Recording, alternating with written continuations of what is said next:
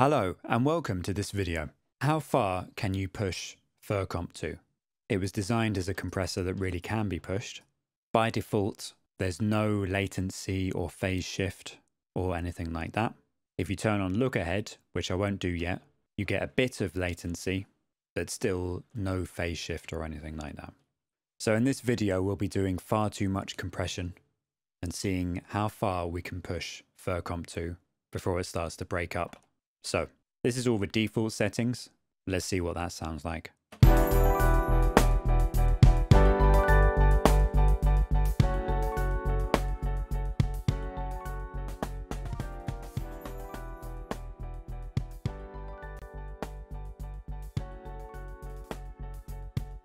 So there we're peaking at around 21 dB of gain reduction, but the gain reduction won't be swinging as much as that. Although bear in mind that these meters are smoothed out, so the meter doesn't return back to zero as quickly as the actual gain reduction returns back to zero, even on the peak meters. You see that they are slightly smoothed out.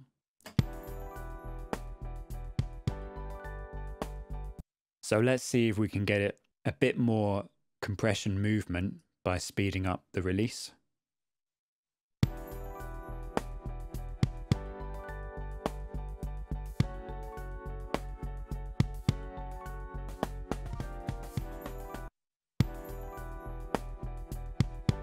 So we've got some drum punchiness there, but I'm not hearing any distortion.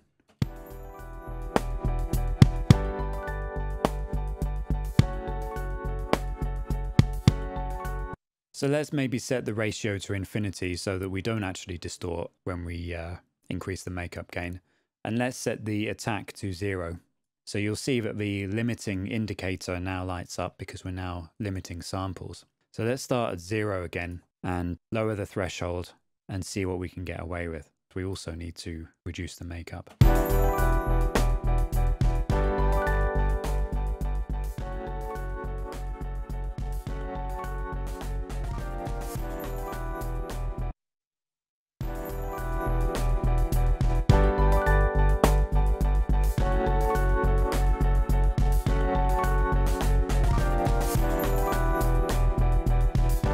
So we're doing some pretty hard limiting there and it sounds a bit rough in the low frequencies. What can we do to make this a bit cleaner? Maybe make the release time a bit longer.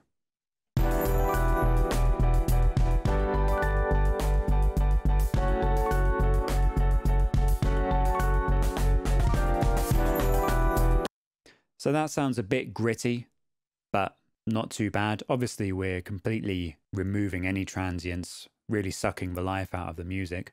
This is not really what we want to do, but it's a fun experiment. So let's do some I'm going to leave these settings as they are for a bit and we'll do some listening comparisons.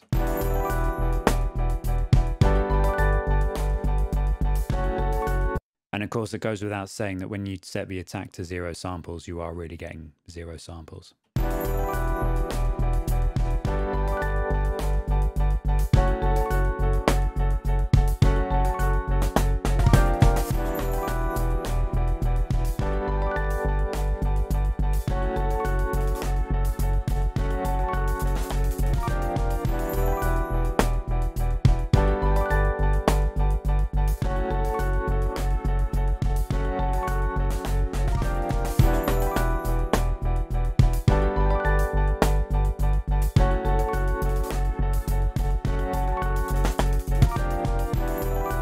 So you get the idea.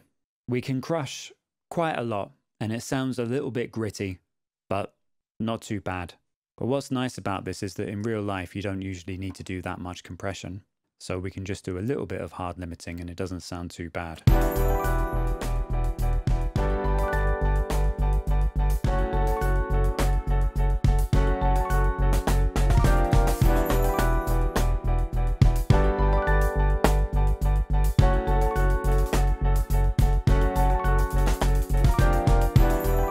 Let's go back to doing too much compression.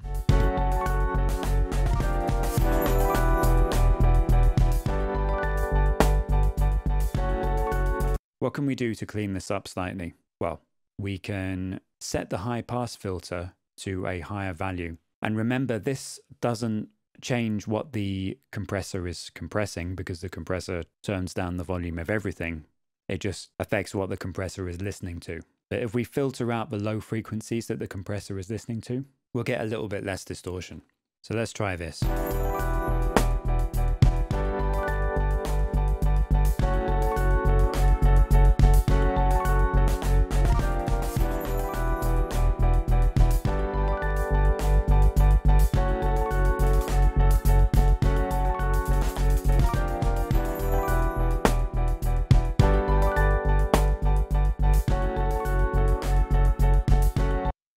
So we're completely sucking the life out of a tune, but with a little bit less distortion, and it sounds a bit warmer.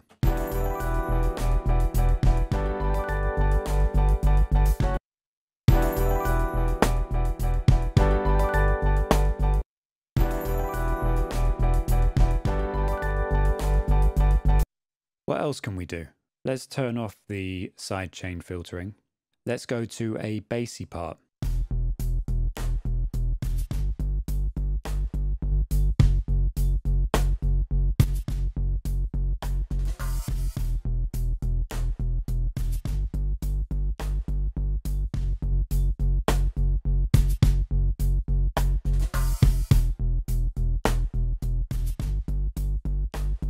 You can hear on this sub bass, the original sub bass already has a little bit of distortion on it, which I added while mixing.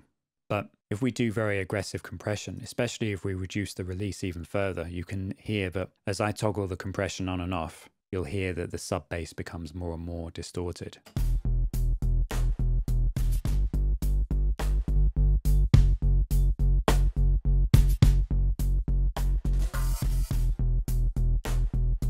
So here's a lot of distortion on the sub bass. And here's only just the less distorted original mix.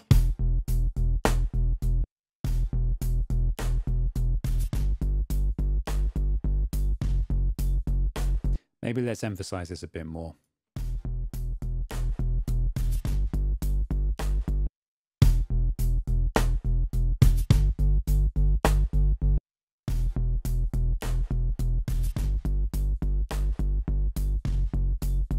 So now, let's see what look ahead does to that bass distortion.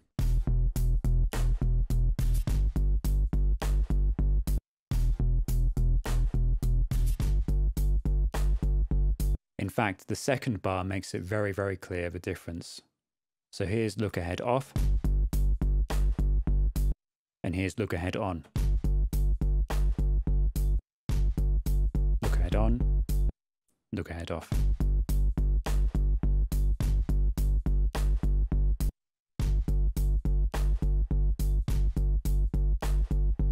So that's the main function of look ahead, and then it lowers amplitude modulation distortion, or the harmonic distortion that becomes apparent when you are very quickly changing the volume of low frequencies.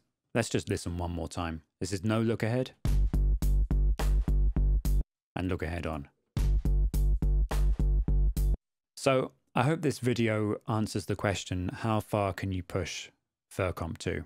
Fircomp 1 and 2 were both originally designed to be compressors that you could really push very far without worrying about what you were doing to the signal. Obviously, if you overcompress, you are going to suck the life out of your music.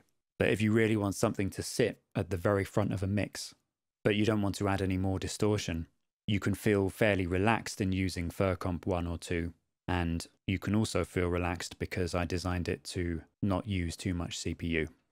Anyway, thanks for watching, and I hope you enjoyed this video.